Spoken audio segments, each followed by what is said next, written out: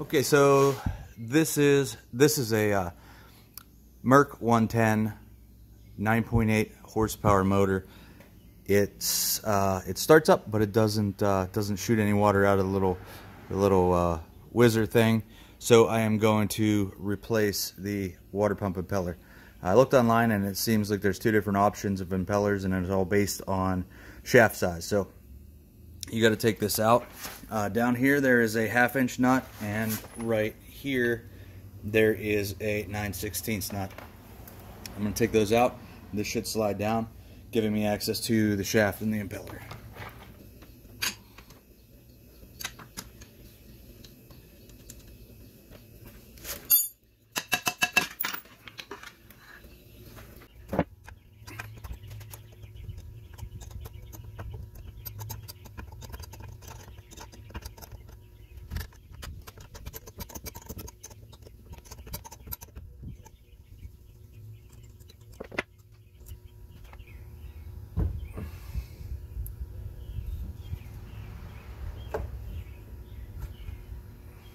Oh, okay, let's see. This is just the top, and it's got some O-rings in here, pretty beat up. But underneath it is this little plate. Let's see if I can bring you.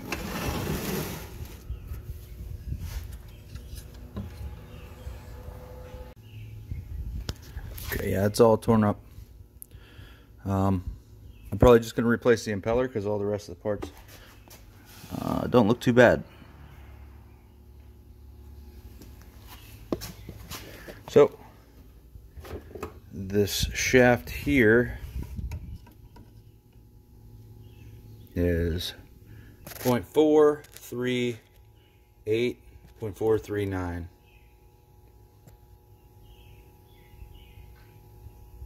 So now I can go online and look which impeller is needed for 0.439, and just gonna pop this out of here. Okay, so you can also do this. You don't necessarily have to, like I was saying earlier, measure the shaft size. You can do it based on serial number. I went on Amazon and it does it based on serial number. This is my serial number, 465513 or 4605513, and it falls within the serial number range shown.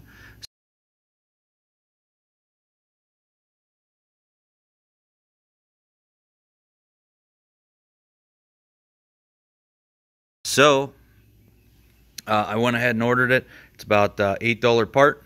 I'll put that in there, put it back together, and we should be good to go. 1-day shipping tomorrow. Should be here. So the next day, here we are. I got the new impeller, and it has a groove in it right here. I don't know if you can see that or not, but it also has a key. This key goes on the shaft right there. There's a flat spot that this has to sit in. So to hold that there, I'm going to put a little dab of grease and press it against the shaft, and then when I get this down on it, I will just have to line up that keyway with this keyway that will be held on there. So I'm going to grab a little dab of grease, and then I'm going to install this. Okay, a little dab of grease right here.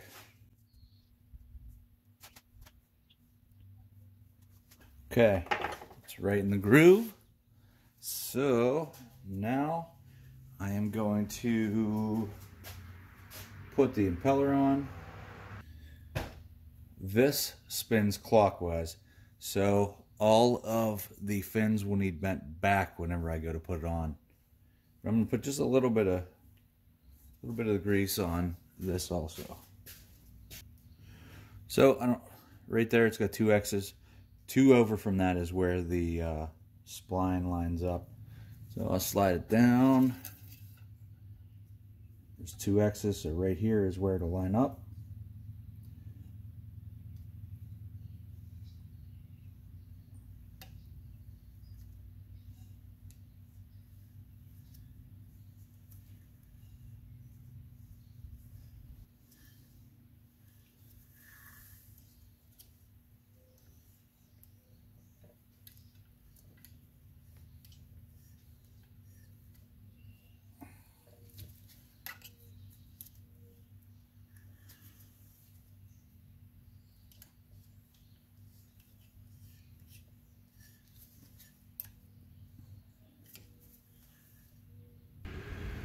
Okay, now that that is on and it's tucked in, it's just a hair above this lip, but that'll keep it from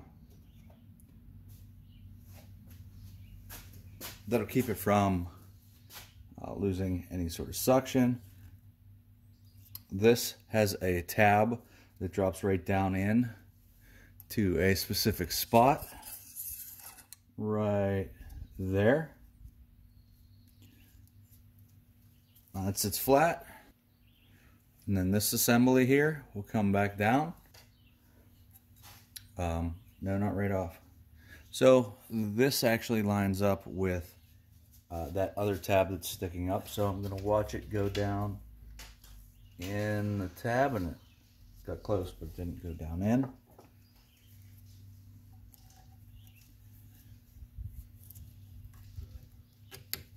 There we go. Went down in the tab, then this washer goes on top of it. If you buy a new assembly, the whole assembly, it'll come with all of these new parts. This doesn't look very worn, so I'm going to reuse it. It's only 2 bolts to take apart, so I understand you may say, why take it apart and do this, but everything looks okay. So if I have to do it again, I will. But now the two washers and 2 bolts, or 2 nuts.